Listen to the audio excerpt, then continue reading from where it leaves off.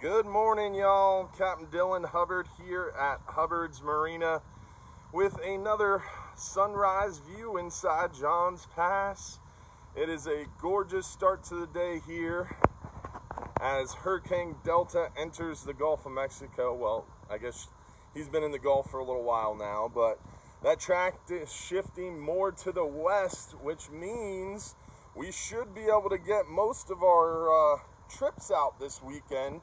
The offshore fishing is going to be a little tough, but the nearshore stuff, the island trips, the dolphin trips, I don't think we're going to see very much weather from this storm, which is good for us, but still praying for those friends and fellow fishing charter captains in the northwest Gulf. It looks like western Louisiana, eastern Texas is going to feel the brunt of this thing, so praying for those guys over there. But as far as we're concerned here on west coast of Florida, we should see some bumpy conditions, some windier conditions, but mostly big swells. For example, today they're calling 3.5 foot seas, but there's a 10-second period.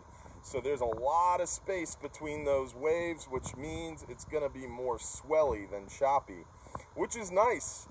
That's doable for us. So through the weekend it looks that way. Saturday looks like the most windy day as that storm makes landfall and starts tracking east. We might get some of the tail of that storm, which could possibly make it a little bit more windy, maybe see some rain from it Friday night into Saturday. So we're keeping our eye on that. But next week, start of next week looks real nice. Should calm down quickly once this storm leaves the Gulf of Mexico.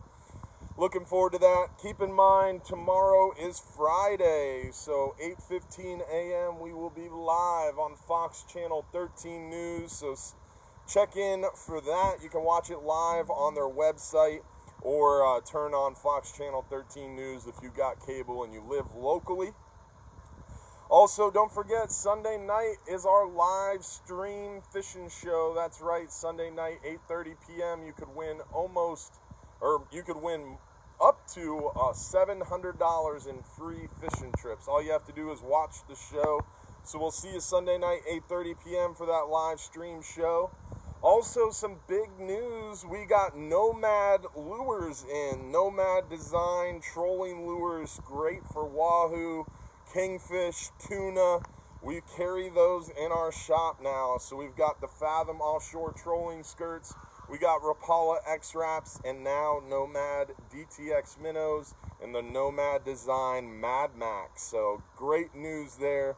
We'll be posting more about those and talking about them during our live stream show Sunday night.